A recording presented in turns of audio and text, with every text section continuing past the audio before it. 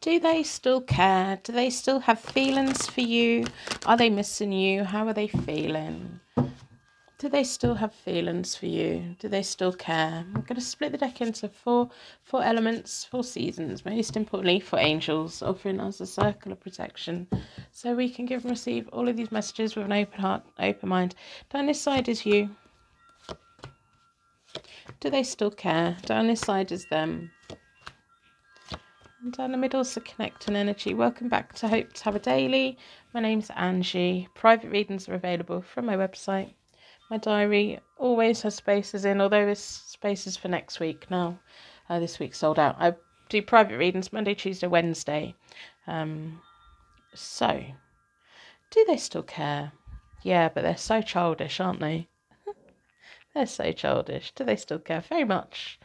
They won't admit it. Of course they won't admit it. They miss you. They really miss you, and it was their immature behaviour. And kind of put a wedge between things. In the recent past, you've had the Knight of Wands. It feels like it's been a long-term thing. And it feels like you've recently been picking up their energy. With the Knight of Wands there, I'm like, have you been dreaming about them? Have you been thinking about them randomly? Is this someone who you don't normally think about, but recently you've been really wondering how they're doing and all of the things? They've recently had the Sun. And then in the middle of you both has been this Nine of Cups, which is a bit of a superficial energy. But what it means is they've been keeping you out. But you've been thinking about them. And their energy's been invading you, like bugging you. It's almost like they're tapping you on the shoulder. Not physically, but it's that nagging, reoccurring thought, thinking, why am I thinking of this? I haven't thought about them for ages. And it almost feels like you feel like, I don't even care about them anymore, so why am I suddenly caring? It's like, yeah. They've had the Sun recently. They're on the path to something.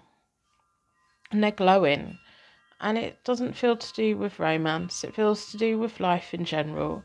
And it feels like they've got some really good times ahead of them. And they think about you, and I think they would love to tell you about it. They would love to, because I think you'd be genuinely really happy for them, because you know where they've come from, and you know what they've been through, and you know how hard they've worked. So for them to turn the corner and things to be going well for them, that's really good. And that's probably why you've been picking up their energy a lot, because your energy is still connected. Even if we haven't seen someone for 30 years, if we had a connection, that connection's still there. It's just a tiny little fine string, that's all. But it feels like they've got this high vibration, and you've been picking it up. And it feels good. And it feels like you want them to do well and stuff. But we've got the Seven of Wands for you. You don't want to let them back in again. It's almost like maybe you've come to the reading to try and figure out, why have I randomly been thinking about this person? Why have I been randomly mentioning their name? I don't want to be with them. I don't want to be in a relationship with them. I don't want them to come back. You both have your own separate lives now, but why have I been thinking about them? It's because life's got good for them. Maybe they've finally grown up a bit. I wouldn't say massively. I think they've still got that cheekiness and stuff. But they've got the Six of Wands reversed. They've got better times ahead of them, absolutely. But we've got the Emperor reversed. You're defensive about, you don't want to let them in because they put you through quite a lot. Yeah, it's great that life's going great for them now, and it's great that they've turned their life around. But there's still those scars of, they put you through so much through them just not wanting to take accountability for anything. And it feels like, you know what, the way that you feel that you want them to do well in life, they feel that about you as well. It's a mutual thing. I wouldn't be surprised if they've been thinking about you quite a lot as well, wondering how you are, how life's treating you, wondering stuff. But you don't want to let them in. You're just like, no, I don't want to let them in. which is fair enough. You don't have to let someone in.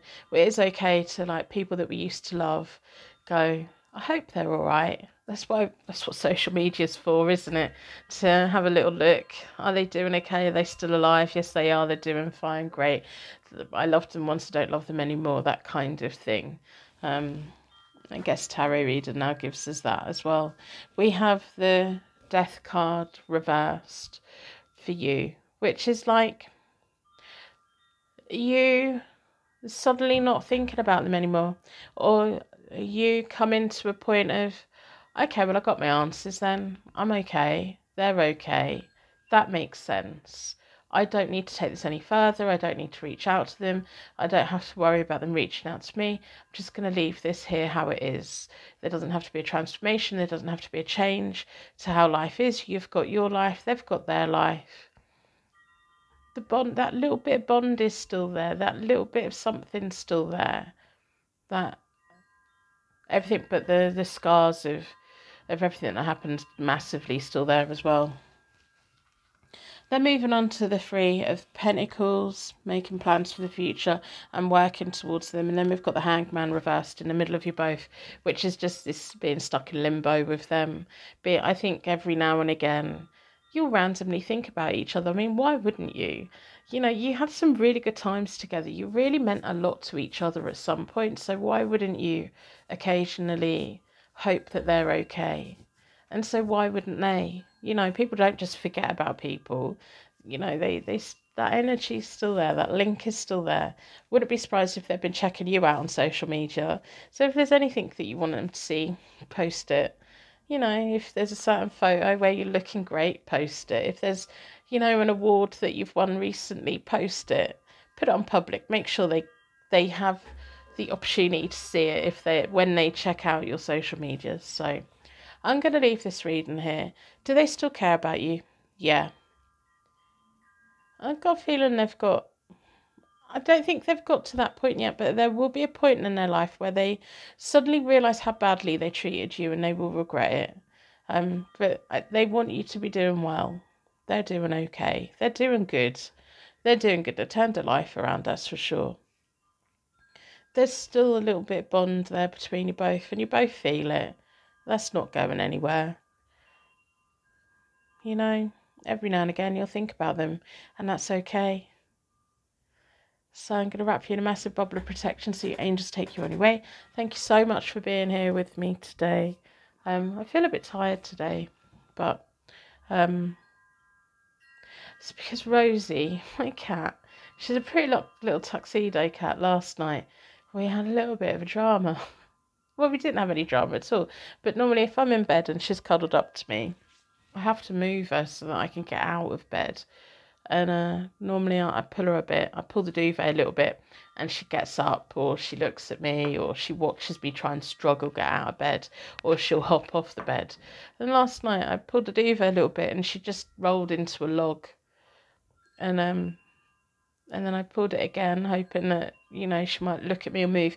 And she didn't. She just like twisted a bit. And then I was looking, thinking, is she breathing?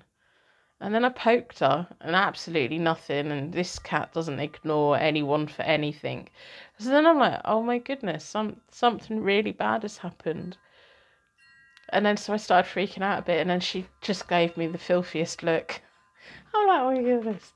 So she got kicked out of my room last night because that really traumatised me, because I really thought there was something terribly wrong. No, she was just fed up with my nonsense. So I didn't get much sleep last night because that really played on my mind all night. Today she's perfectly fine. She's just having battles with a cat in a garden and she's not happy. But that's the first time she's ever deliberately ignored me, not moved, not acknowledged me, just been floppy, just totally ignored me. I don't know why we have pets. I really don't. I love her so much. She doesn't appreciate it. Not today. She's so moody. So, yeah, let me know if your animals that you have living in your house have cute little characteristics or diva kinds of energy. I love reading about, you know, other people's pets because it makes my life feel a little bit more normal. I'll see you soon.